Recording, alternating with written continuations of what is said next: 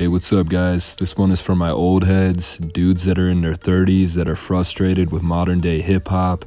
I'm gonna be just like you one day. My kids are gonna show me some Russian polka music where the guy singing has a donut head, they all got breast implants, and I'm gonna be like, man, this new music sucks. Back in my day, we had Fly Soldier. But today we're talking about Toker from BrownSide. BrownSide is one of the first Chicano hip-hop groups, if not the first ever to get a mainstream co-sign, and the person who signed them was none other than Eazy-E. Now, Eazy-E is a smart dude. He knew that sooner or later this type of rap would catch on. Eazy-E also signed a group called HWA, Hoes with Attitude, which is probably the precursor to City Girls. Now, Toker was born in Chicago to a poor Catholic family. He grew up in South Central Los Angeles on the east side, and he never really stayed in one place. His family once moved 20 times in 1 year because his dad would get kicked out for not paying rent. And Toker attended Ascot Avenue Elementary School, then 20th Street Elementary, George Washington Carver Middle School, Jefferson High School, and Metropolitan Continuation School. So he was never outside of South Central Los Angeles. And from an early age, he started gangbanging as a Sereno and spent a lot of time at East Lake Juvenile Hall. Fresh out of Juvenile Hall, he'd go back to live with his parents, and his dad would come home with a busted eye from a pool hall incident. Toker found the guy who did it, slammed the door on his arm, a car door, broke a few beer bottles over his eyes, and he pistol whipped the guy's friend. His criminal activity didn't stop as a teenager. He continued gangbanging into his 20s, having several stints in jail, and started a rap group called BrownSide with Danger, Fellow, and Wicked, and then later on Clever would join. Unfortunately, one of the members, Fellow, who was also Toker's brother, ended up dying before they recorded their first tape, which included the song Gang Related. This tape would get the attention of music attorney Bob Lieberman, who showed the tape to Eazy-E. Now, Eazy-E was looking for a Mexican version of NWA, and this is exactly what he was looking for. They would get signed to Ruthless Records, and Eazy developed a close relationship to Toker. Toker would let Eazy-E know that if he wanted to get rid of someone, then Toker could send someone to take care of it. What's cracking with this death row ruthless shit? Who you want gone? Cause we ain't fucking around. Nah, Toker, it ain't even like that. I said, it is like that. Who you want gone? You tell us who the fuck you want gone so you can make a statement. Don't worry about it. Yo, Lil Sharp, how old are you? 16? Yo, Lil Crook, how old are you? Like 15? Alright, don't worry about it, E.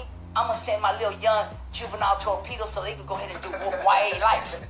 They're gonna let my boys out when they're 22 years old. Don't worry. Now, being affiliated with Eazy-E, Toker would inherit his beef with Death Row Records, which Toker didn't mind. And as you might know, during the 90s, Death Row, which was Tupac and Suge Knight's label, and Ruthless Records, which was Eazy-E and Bone Thugs Harmony label, these two record labels had a feud.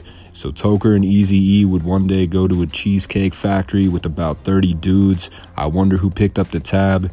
Anyway, 6 members of Death Row were following Eazy-E, recognizing his car, and they stormed the Cheesecake Factory and surrounded him. Toker and the 30 gentlemen would physically throw the 6 Death Row members outside the restaurant, and they never came back. Car, and there was like 7, 8 motherfuckers, they claimed Death Row, waiting for their cars to pull up because they were leaving the Cheesecake Factory. Right when my boy E walked past them, they all surrounded him. What's up? And they were saying the N-word on him. What's up, motherfucker? Yeah, fool, this is that roll, whoa. And my boy looked, and my boy knew it was like 20 motherfuckers coming in. He knew it was like 20 motherfucking gangbanging, bald head gangbanging Southside motherfuckers coming in that had his back to the fucking fullest. So they surrounded my boy talking shit. And all of a sudden, them 7, 8 motherfuckers looked around like, we're surrounded. They thought they were at a Mexican soccer field. In the year 1995, Toker would go to a nightclub and notice a crowd of people staring at one person. That person ended up being Tupac. Toker and his friend would confront Tupac, yelling in his face, threatening to fight, and that's when Tupac would just get up and walk away. Everybody looking towards this one spot where there's this one dude sitting down with this badass little bitch. Okay. And he had just went to death row. He was just fucking with death row. That was that move. So we were in line, and everybody's looking at it, and I'm like, what the fuck is all these motherfuckers looking at, man? Let's get this line cracking, man. Let's get this line moving. And then one of my homies says, nah, that's the looking at that motherfucker Tupac over there. I says, Tupac? Tupac who? That fool over there. I says, oh, that motherfucker? That motherfucker who's claiming the West Coast now? Man, homie, you ain't shit. And everybody was like, damn, no, hey, Tupac. And there was one S.A. Toker talking shit. Right. So I'm like, man, homie, fuck that fool. Man, fuck you, homie. And that same year, Toker would do a little stint in jail. Supposedly, he was being tried for murder, but he was able to beat the case. And then later on, Eazy-E would die, and BrownSide would leave Ruthless Records. And then unfortunately, in 1997, Danger, a member from BrownSide, ended up dying in a drive-by shooting. Toker would write a tribute song for him. Now, BrownSide would keep releasing albums through the 2000s, and as Toker got older, he started his own record label and got familiar with social media. He had something called The Toker Show, where he would just talk for hours, like 3 hours straight, telling stories about him and Eazy-E.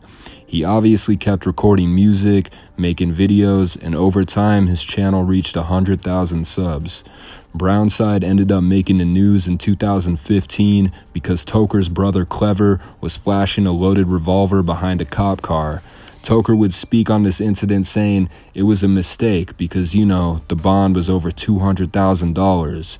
Back to his YouTube channel, he was never afraid to talk shit about other rappers, including Mr. Capone E, 6ix9ine, and SPM. I don't fuck with SPM. I already told you fools what I think about SPM. Homie, fuck SPM. I ain't down with no snitch. I ain't down with no child molester, homie.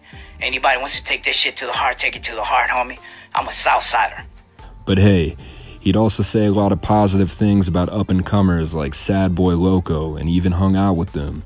It was at this point in his life where he seemed content, like he made enough money, he was married, he had a kid, but everything would change when he bought a house in Tijuana.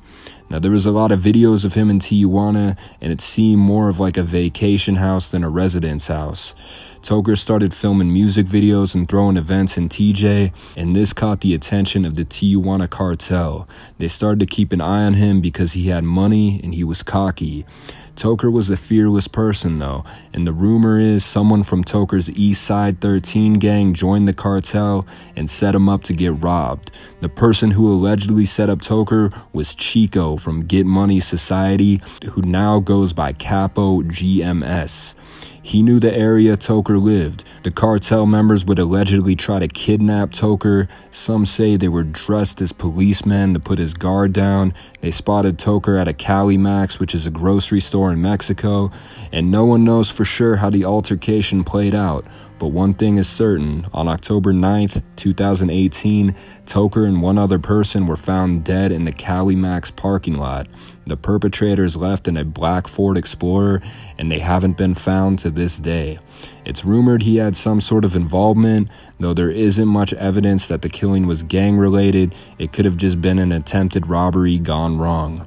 Clever from BrownSide said, "It's hard to accept my big bro Tokes is gone, but like he said, you live by the gun, you die by the gun. I'm not gonna sit here and try to paint him as a saint. My bro was a gangster and done did a lot of crazy shit. To all you little fans out there sending us DMs, looking up to us, saying they want to be G's like us, sit back and learn from us. Look at how tomorrow is not promised to us. You want to be a G, beware of what that life is gonna bring you." Even though Toker passed away, his family still runs the BrownSide YouTube channel. Personally, I think this dude was really funny. I would have loved to see him on No Jumper or Vlad TV. And I guess he had a book that was supposed to come out, but it never did. Anyway, rest in peace. Let me know what you think of this dude, and if you want to know about some more old school artists like this. Anyway, I'm out.